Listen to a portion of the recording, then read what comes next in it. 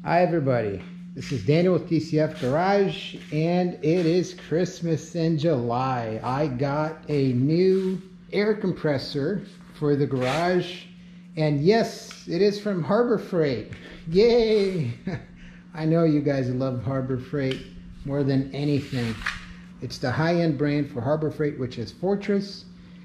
It is the equivalent to the DeWalt. This is a 225 PSI, 5-gallon tank, which with 225, it's supposed to match a 15-gallon tank or something like that. And it has 5.1 SCFM, so it should be able to run like an impact wrench, an air impact wrench. I'm gonna test that, and I'll just share with you guys my first impression with it, and we'll go from there.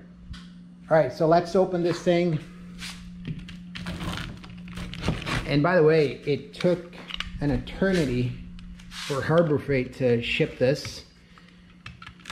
And I guess, it's probably the same experience for everybody. I paid $239. It was $269, so $30 off, plus $7 shipping. And it took about 4 weeks for it to get here. Let's see what's inside. The air compressor, I hope. Yay. Look at that. This is awesome. This is quite an upgrade. I had the cheap $50 Walmart donut compressor that really didn't help to do anything. It was really bad. Now I'm going to do the break-in process. So I was reading the manual. You have to have the switch in the off position over here. You got to connect it to the outlet and open the drain valve underneath. I've already opened, so let me pull it up so you can see. So open the drain valve, right? This is closed, this is open. All right, and also open the regulator. So turn it all the way to the right until it stops. All right, so everything is open.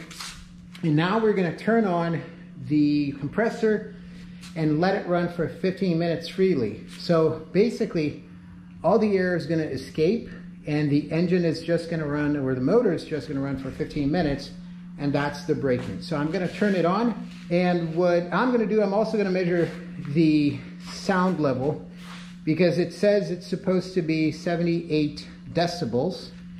So we're gonna check to see if that is the case or not. I believe it's gonna be somewhat silent for a big compressor, but we'll see. So let's turn it on.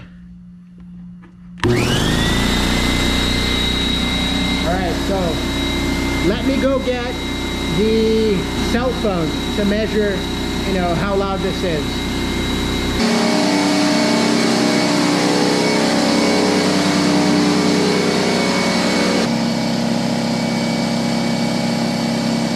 All right, 5 feet from the compressor, facing the front. I think that's about 78 decibels. So as you can see, I did the measurements basically in a closed environment. So in my garage here, with it running about 5 feet distance, it's 82 decibels. Whichever direction you film it, it's gonna be 82 decibels. It's not 78.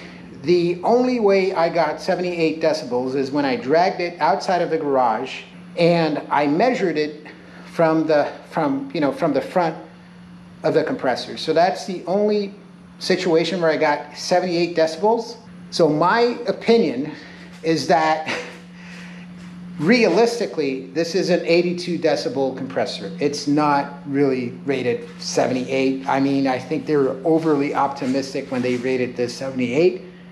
I think 82 is more realistic.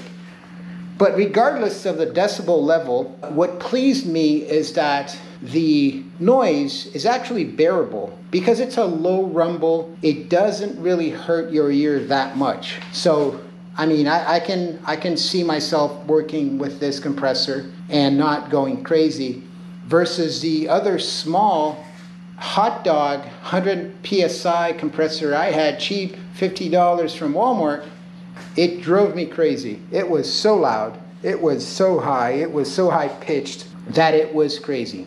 Anyway, so this is first impressions about this compressor, at least from a noise perspective. The other aspect that I liked about this compressor versus the DeWalt is the fact that it's a rubber wheel, it's flat free, there's no rubber tube or anything for me to have to be worried about whether there's a flat in my compressor tire. I think that's ridiculous. So this is just a rubber wheel. It doesn't feel like it's too cheap. It's certainly not you know, the highest quality in the world, but it will most likely do the trick.